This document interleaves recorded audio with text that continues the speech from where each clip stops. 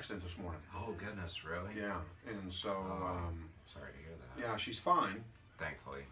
She tried to dodge a dog, Yeah. which she did. The dog's fine.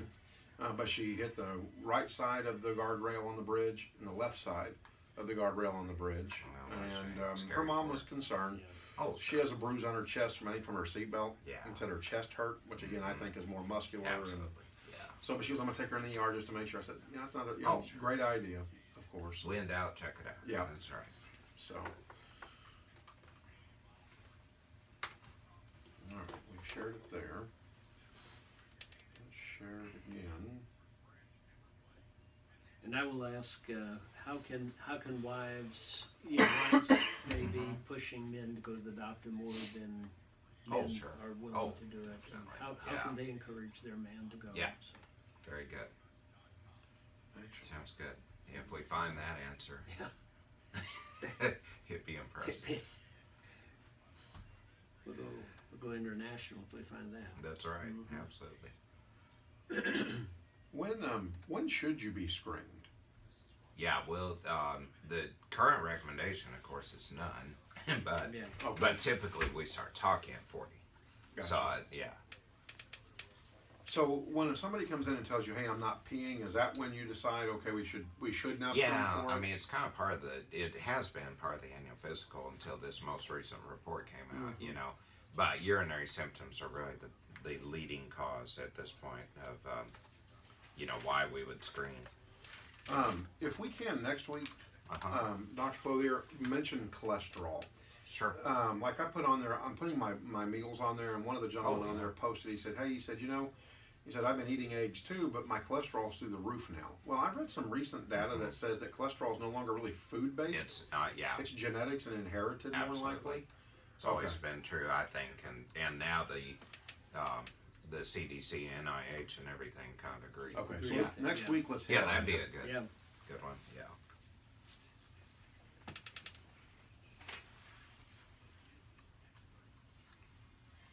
All right, well, welcome back to On Point with JP and Dr. B. In studio, we have Dr. Norm Clothier, but we have Lori getting ready to come on with her inspirational thought for the day. The choice, as always, is yours. She is coming in from Phoenix, so these have been pre-recorded because it is 4 o'clock in the morning in Phoenix, Arizona.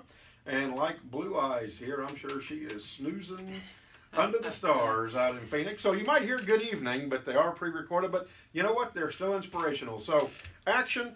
Tell us what Lori's got to say.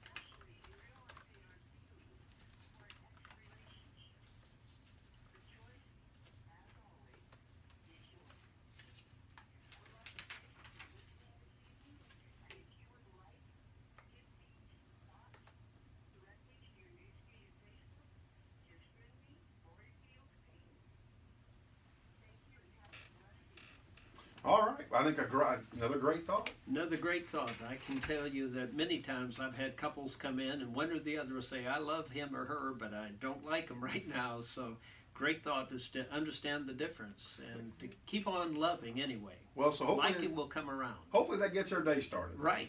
Hopefully. So is that why there's a like button on Facebook and not a love button? Probably so. Probably. We'll have to explore that next time we're talking. So we're talking men's health with Dr. Norm Clothier. We've been talking the prostate. We're going to continue to talk that because that is a kind of a controversial deal right now, especially with the new released information from all the different medical organizations on examining or not examining. And so, Dr. Clothier, we were talking at the break, and let's just continue that conversation. Sure. And, we talk about the prostate usually at a men's annual physical, or if a male has some sort of urinary symptoms like having trouble starting or stopping the stream, or getting up going to the bathroom overnight. And what the essential conclusion is to the idea of not screening the prostate too much, because just to catch up, there's no evidence the digital rectal examination reveals much of anything at all, and it's not currently recommended. And the PSA, the blood test everyone's heard about at this point, has really not been found to be helpful in any kind of outcome with the prostate.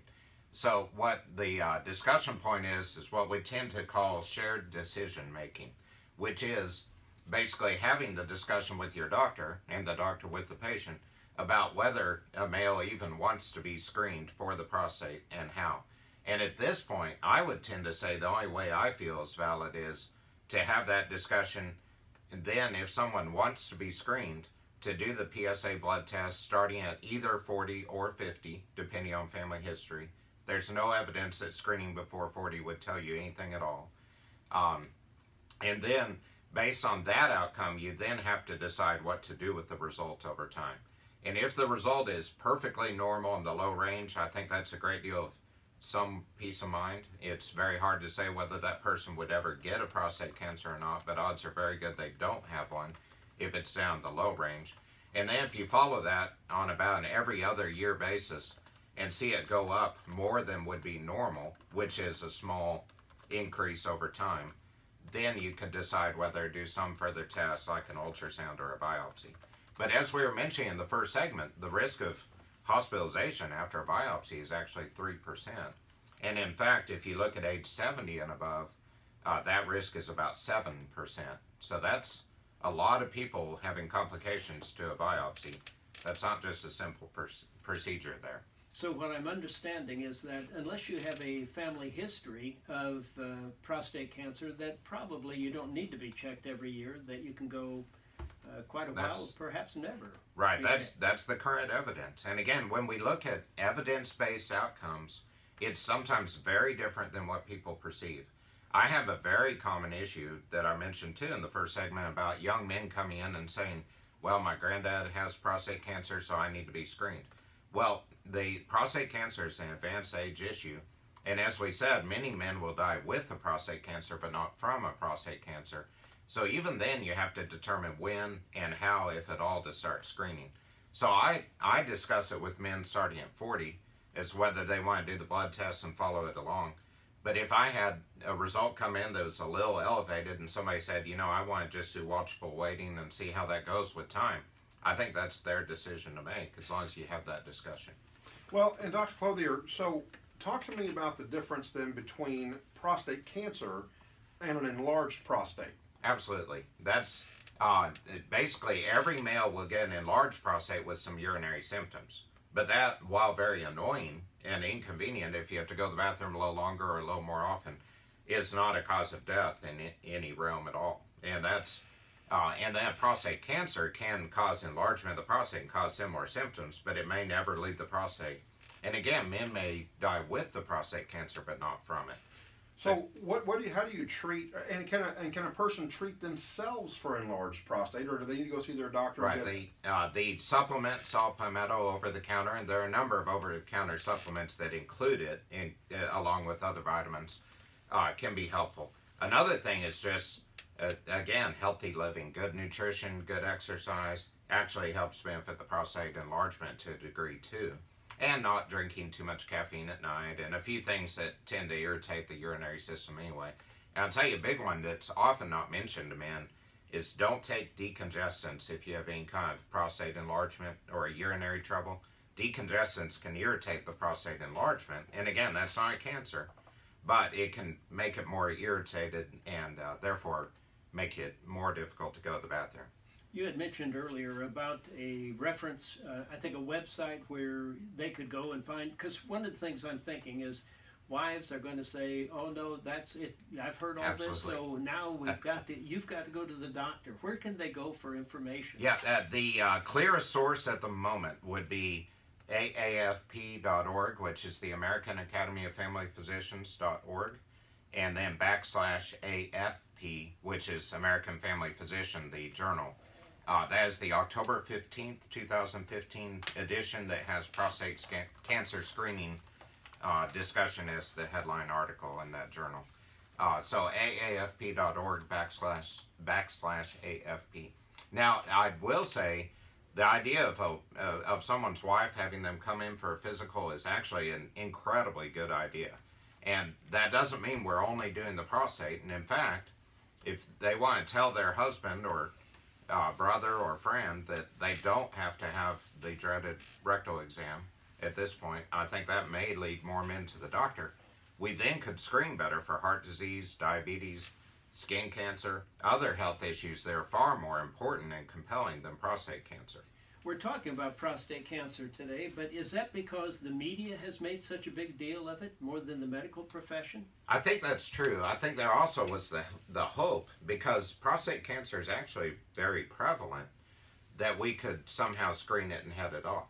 What we've determined from outcome-based evidence is that while it's rather common, it doesn't cause death very often.